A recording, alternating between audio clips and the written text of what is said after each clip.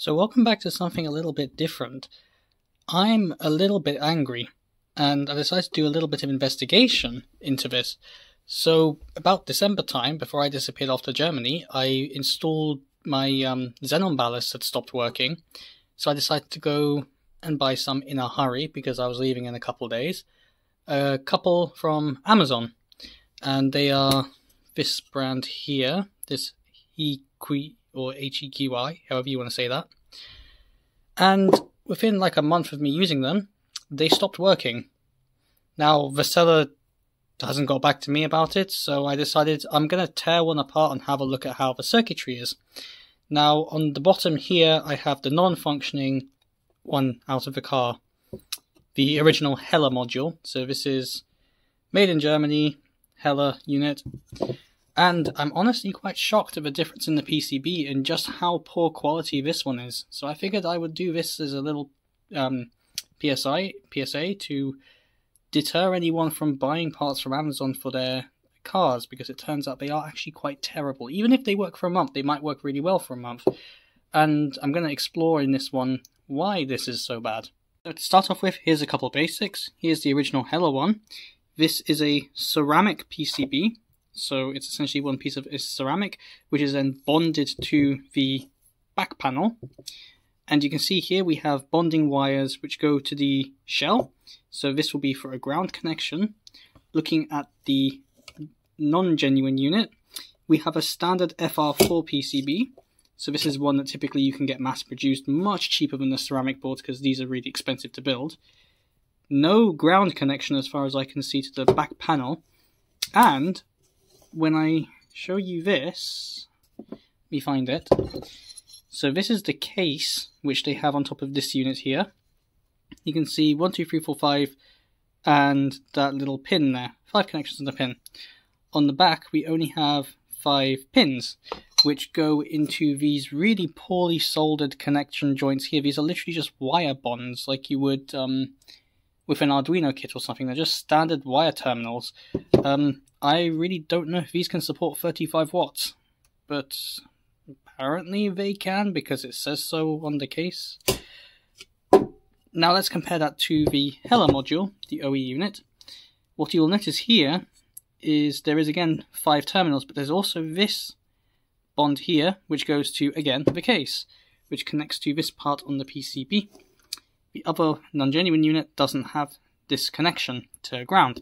So essentially this board is floating in terms of its ground plane compared to the shell, which is also then connected to the car's shell. So I don't know if that might impede or make something a little bit worse electrically with the car. But this board, as far as it is concerned, is grounded to the rest of the vehicle because this is grounded to the case, which is then grounded to the car.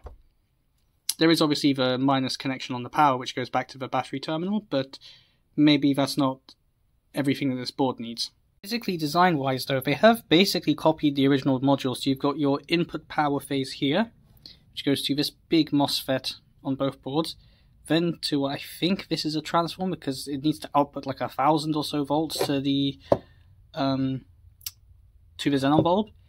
And then some other support circuitry here and some MOSFETs on the original one. And there's those MOSFETs here and control thing here. I don't know what this chip is. I'm gonna quickly look up what this chip is.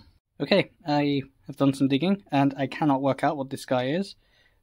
Obviously, so it's got the Hella logo on it. I suppose this is some proprietary chip by Hella to do something with the Xenon module. But again, that's high engineering cost right there. Whereas this is using off-the-shelf components. So these are some pretty poor MOSFETs that they've used. They're not rated for the type of voltage which the Xenon headlight would use, so they probably deteriorated.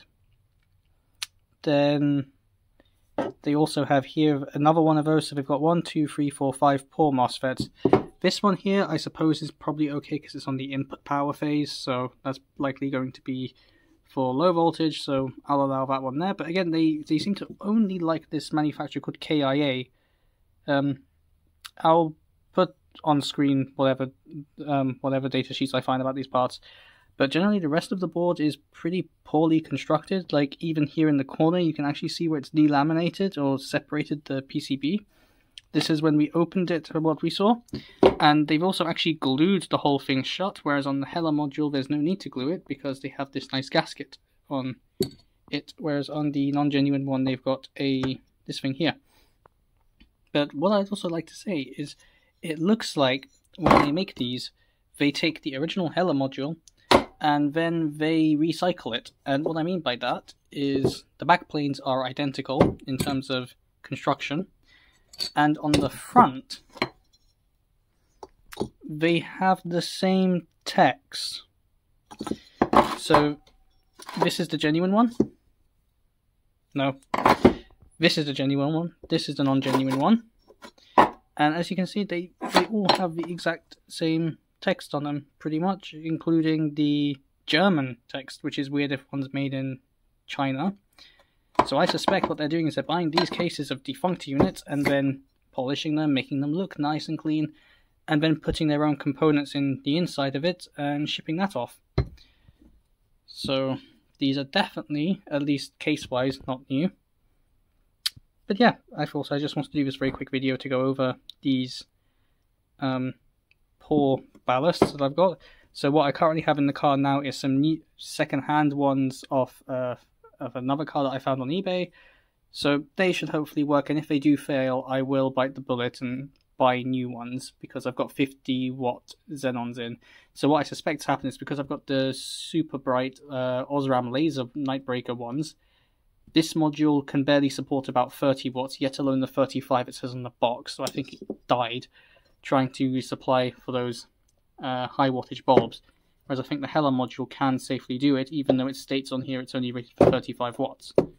But yeah, also some of the, I was going to say as well, some of the other components on here just aren't rated for the kind of voltage which the Xenons actually want. So they say on here it says 1100 volts, that's normal for Xenons, but these MOSFETs here can only support like 500 volts, so I don't know how that physically works. I suspect maybe my intermittent problem is caused by these not being able to supply such enough voltage to keep the light alive. So as you go over a bump or so, or the car shakes a little bit, the light dies for a second, the ballast cannot sustain it. And then you get an error message saying the light's defunct, and then within like 5 seconds the light turns back on again when it can finally light it back up. But I definitely noticed when I put the new second-hand modules, or say new second-hand, the OEM second-hand modules back in, the Xenons actually go from like their cold phase to their hot color much quicker. So again, that probably is indicative of the fact that this cannot actually supply enough power to the Xenons compared to the OE one. So yeah, I just wanted to do this video as a little PSA about why you should not buy these cheaper OE alternatives for certain parts, even if it may look appealing, because I fell for that and I've learned my lesson not to buy stuff like this. And as usual, feel free to share this video if you feel like a friend of yours might actually benefit from knowing why Chinese parts are not good for their car, especially some of the more technical cars. But other than that, the TCU project is still going. I'm still going to be making some videos on that. I've just got a lot of technical stuff to document for a video. And I will see you guys in the next one then. So, goodbye.